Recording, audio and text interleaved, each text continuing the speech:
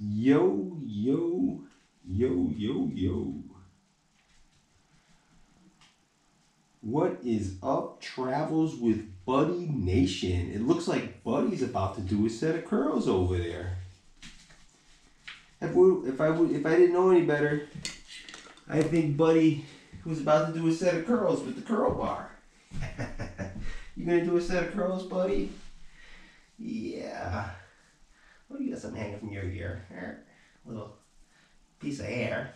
All right. So today, ladies and gentlemen, Travels with Buddy fans. We got Buddy over here. It's been a while since I made a video. I was pretty busy last week. So today, I'm not just going to demonstrate the barbell curl, but I'm going to demonstrate an old exercise, which I forgot to get my gloves. Let me just get my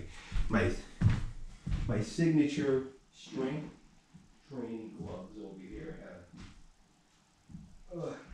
Gotta make sure I got my weight training gloves on, right, Buddy? All right. So I got my weight training gloves, and today I'm going to demonstrate how to do a set of barbell curls. And Buddy, you're going to be my spotter, right, Bud?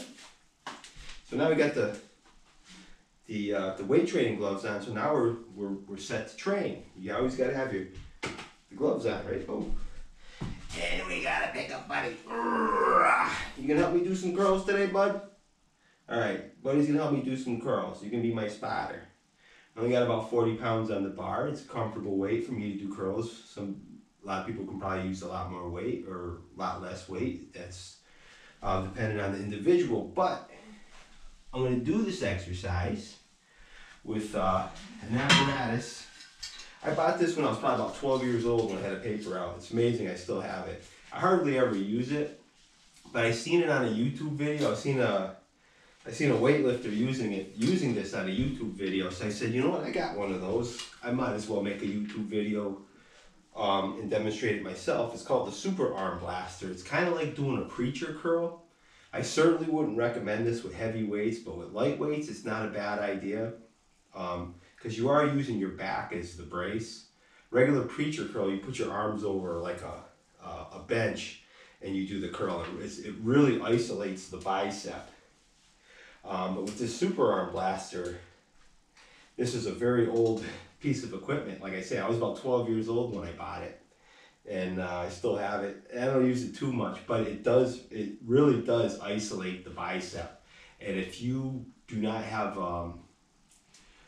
access to a preacher curl, which is a pretty big, expensive machine, this could come in handy. And I don't even know if they still sell these. They probably do. I bet you if you went to a weight strength training department store, a sporting goods store, I bet you'd still find these, and they probably wouldn't be that expensive.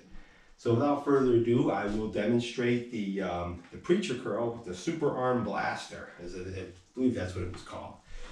All right.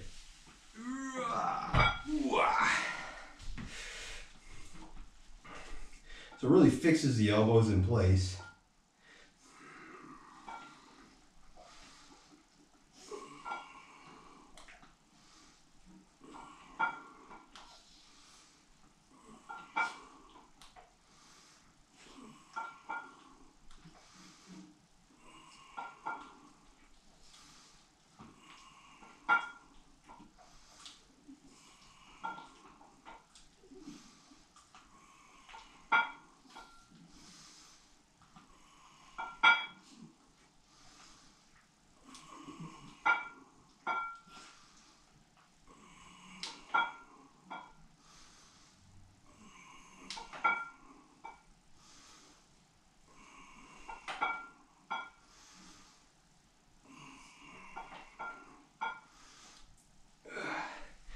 Alrighty. Now, 40 pounds don't seem like a lot of weight, but when you're using something like this, I got 15 reps with it, and you can really feel the burn right in the front of your bicep. It's a really good isolation exercise. I haven't used that in years, to be honest with you, but it felt pretty good. But anyways, that is a Super Arm Blaster.